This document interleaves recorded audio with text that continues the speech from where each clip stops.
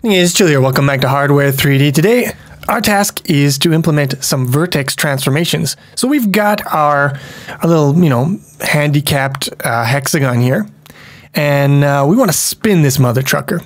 So from 3D fundamentals, okay, we're going to be looking at a matrix, a rotation matrix, right?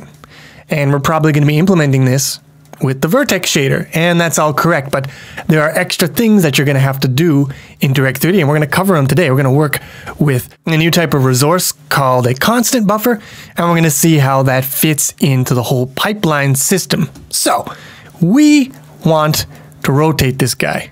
So that means we're going to have to get a rotation matrix, a transformation matrix, to the Vertex Shader. And then the Vertex Shader is going to multiply that matrix against all of the vertices in our mesh.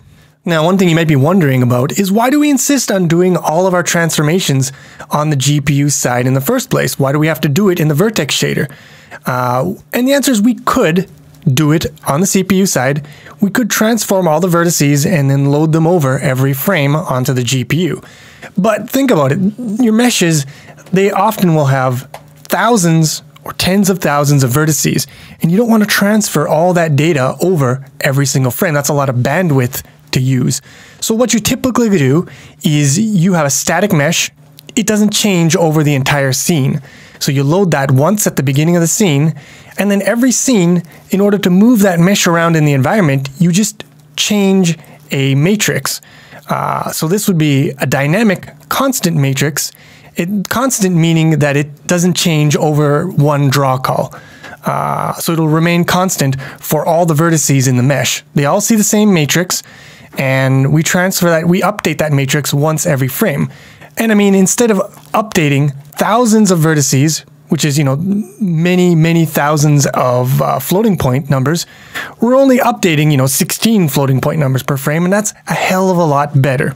Now, of course, in our current code here, we're actually transferring over every frame anyways, because we recreate this vertex buffer within this function and we destroy it at the end of the function. But in a real engine, you're not going to be doing that. This is just some test code. The other reason why we want to do this on the GPU side is because the GPU is a highly parallel processor. It's going to do a way better job of transforming thousands of vertices.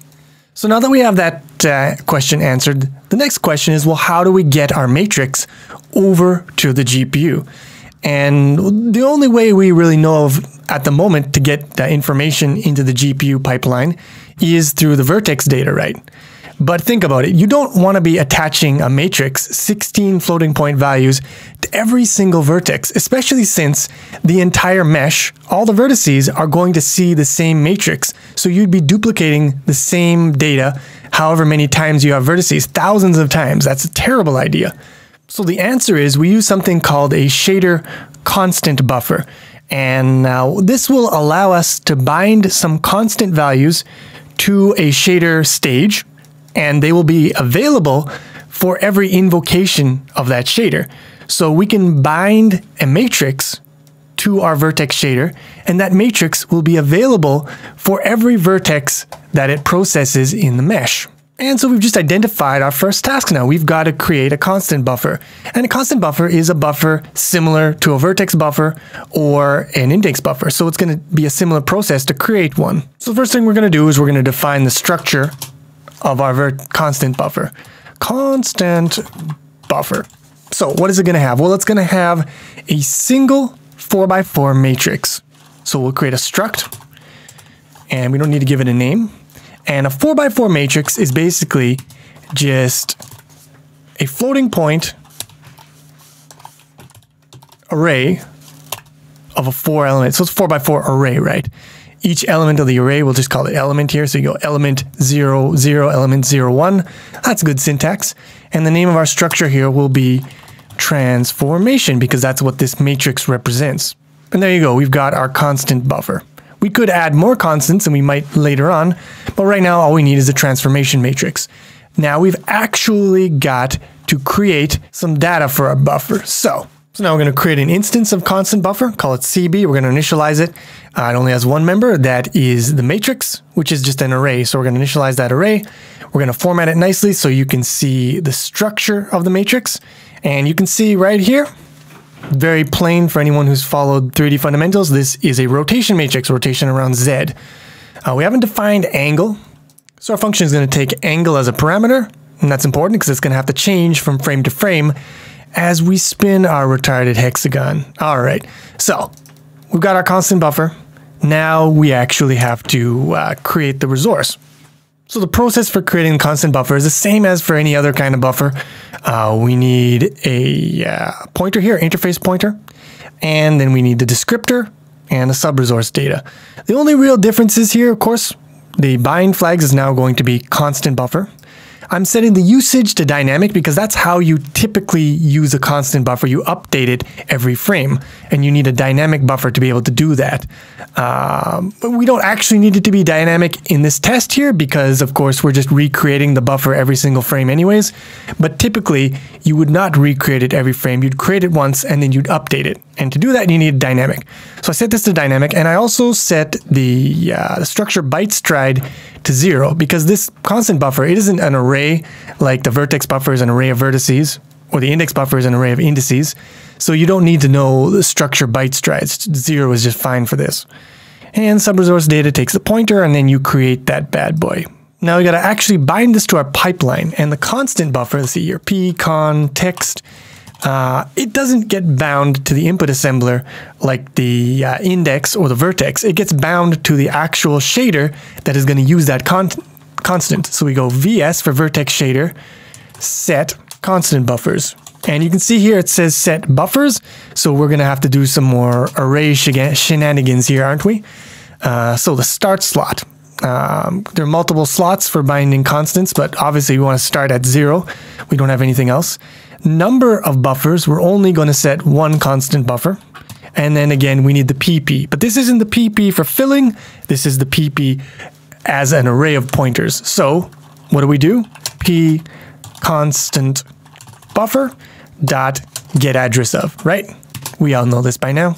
One interesting thing to note here is that unlike for the vertex, you don't have to describe the layout of this constant buffer. It doesn't do any checks for that sort of thing. You just got to bind it to the Vertex Shader. Now, if we build this, it should build fine, unless I did a typo.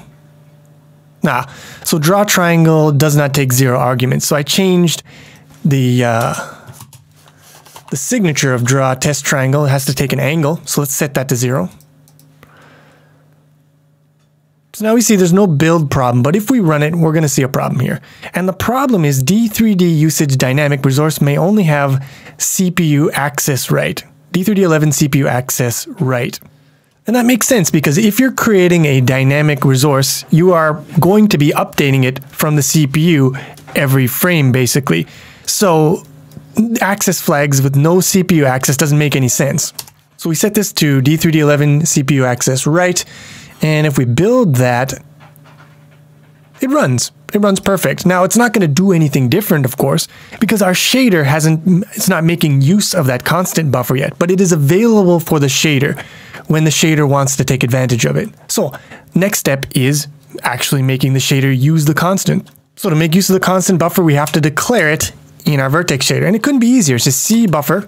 And you see that's a special keyword in HLSL. We give it a name and we'll just call it C buffer. It doesn't really matter what we call it. And then in here, we give what is in the buffer. And this has to match up with the layout that we described in the C++ side. So we have one matrix, and we'll call it the transform. And that's it. Now we have this available and we can use it. So if we want to multiply matrix by a vector, very simple, we just use mul. There is a built-in function at HLSL called mul. Now, matrix multiplication is right multiply. So the vector goes on the left, the matrix goes on the right. Got to keep that in mind. So we just put transform. We put the matrix on the right here, the vector on the left. And now all of our vertices will be multiplied by the transform that we bind to this shader stage. One thing to note is that when you're actually using the constant, you don't have to do like cbuff dot or cbuff colon. You can just use this name directly like it's a global and it works. And here we see that it builds fine. That's perfectly fine syntax. But in order to see that in action, we got to do one small change to app. We have to animate our rotation angle. And we're just going to use timer.peak again in here for the angle of rotation, and that's going to work fine for us. Let's run it and see if it breaks. It doesn't break. It does indeed rotate. Beautiful. And there you go. We've just bound a constant buffer to the vertex shader, and we've used that to transform all the vertices in our model here. Now, looking at this, you might notice something a little strange going on with our model here as it rotates. To highlight it a little more, what I'm going to do is I'm going to take this vertex and I'm going to make it touch the very bottom of the screen at 0 degrees. So now when we look at the bottom tip here, we see that it touches the top and the bottom when we rotate, and that makes sense. But it also touches the left and the right side, and that doesn't make sense. Because think about it, this thing, I mean the viewport, is wider than it is tall. So if it's just touching the top and the bottom, then it should not reach to the left and the right, but it does reach there. So what's going on here? Well, it all goes back to normalized device coordinates, right? Normalized device coordinates, the space is a perfect square, and that maps to the rectangle of our screen. And so you have to basically account for that mapping by squeezing it back down in the width direction. I've covered this in 3D fundamentals when I talked about the transformation matrix. Now we're not doing a full transform yet, but I do want to squeeze it so that my proportions are correct for my model and it doesn't get stretched in the X direction. Now the aspect ratio of our window here is 4:3. So in order to counter that effect, we want to multiply by 3/4 only in the X direction. So how you could do that is you could multiply by a scaling matrix that has 3/4 in the X part and then 1 in the rest of it. And multiplying by that matrix is exactly the same as if we just multiplied this column by 3/4. That's just some basic linear algebra for you.